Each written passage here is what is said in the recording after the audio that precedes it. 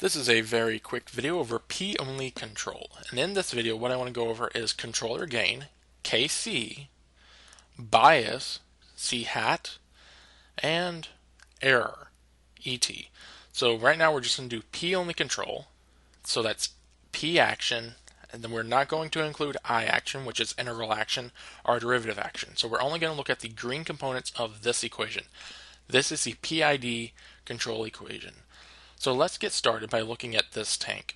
Now what we want to do is control the level of the tank by controlling the water flow out of the tank. So we have two streams coming into the tank, stream A and stream B, and we want to control just the outward flow to control the level of the tank. We cannot control A or B. Those are set. We don't want to touch them. We only want to focus in on the the flow out of the tank. So let's just start the program. And what I want to point out first is this green line right here is the level of the tank.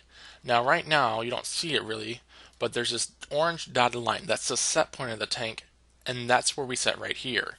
So we can set the level of the tank, or the set point of it, by percent empty. So right now we want the tank 50% empty. So our set point is equal to the actual level of the tank. So we have zero error. Now if we were to start the pumps turning on, start the pumps, we'll start all the pumps, and the valve will turn on the valve. Now you notice nothing's changing. That's because our bias is perfect. We have perfect bias, which is 4.91% open. In this scenario, when you have the valve at 4.91% open, you do not have any error generated. Now that's only in this situation. That's only in this situation. If we were to change anything, we will have error generated. So if we were to change the set point to maybe 70% empty, while doing a step change, what we see is this error generated. So it goes up to 0.2, and it's slowly going down. So what is happening in our equation? Well, we have the percent valve being open is equal to the bias, which is 4.91%, plus KC, the controller gain, which we can make it any number if we want, times the error generated. So right now we have the error times 20 plus the bias will affect the percent the valve is open. So what we see is we need the valve to be open a lot more for our tank to empty. So it needs to be open. Let's see, let's fast forward just a little. It needs to be a little bit more open than, probably needs to be around 6% open. The valve needs to be 6% open for it to reach our set point. Notice it doesn't actually reach our set point. We get this offset. Now the reason we get the offset is because proportional control needs error to make an adjustment. You always have to have error for adjustments. So what we can do to decrease this offset is by increasing KC, because we're multiplying the error, the difference between the offset and the proportion, to get excuse me, to try to get it to our set point. So if we were to increase the controller gain to maybe 40, you'll notice it will go up just a little more, and it will decrease the offset. The offset is the difference again between the tank level and the set point.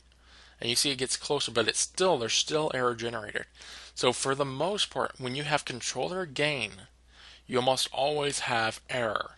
You'll never get your actual set point unless it's on the bias. So if we were to go back to 50%, it'll go, hopefully, it will hit our set point. But that's because we had perfect bias, and that only works when we have the tank at 50% open, or 50% empty, and we have a flow rate of 3 liters into the system.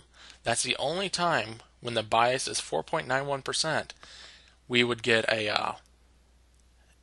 zero error. Hopefully that's not too complicated. Let me go through it really quick. Let's look at what happens if we change the scenarios around. Let's say stop the program, clear all the graphs, turn on all the pumps.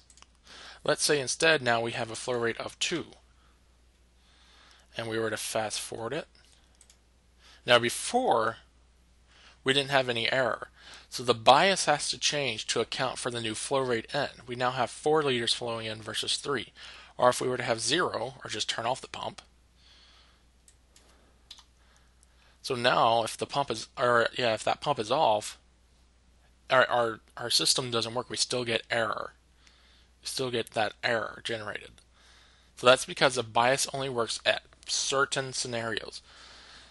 So with P-only control, I guess the big things are you need to know what your bias is. And the bias is what will the tank most likely be at most of the time. So if you always have your tank at 50% full, you want your bias to be the number you need it to be at for the tank to stay at the level you want. I hope that makes sense. The level you want for it to be 50% full. So we have to change the bias for our new scenario. Right now we only have 2 liters in, so we have to change it. So you can see you can't just set the bias all the time to make your valve work perfectly, because so many scenarios change. So since we can't really change the bias too much, what they do is they add the integral action. And the integral action actually gets rid of the offset. But the problem with the integral action is it actually adds in oscillations. And I'll talk about that in the next video.